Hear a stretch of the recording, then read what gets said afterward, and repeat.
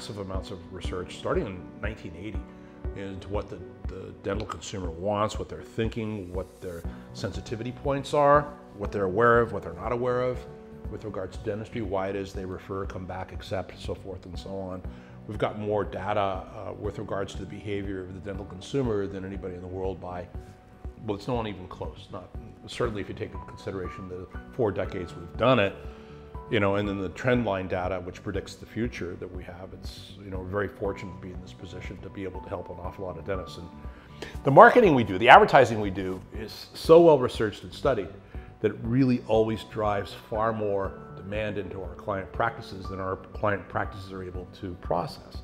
So the trick is to get the clients, against their intuition, to take steps that will allow our marketing to work better.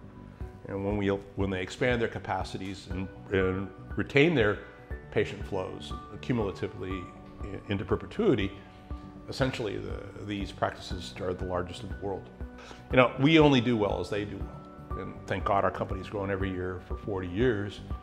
And it's a very, very important component in the whole growth process to do whatever it takes to help these guys.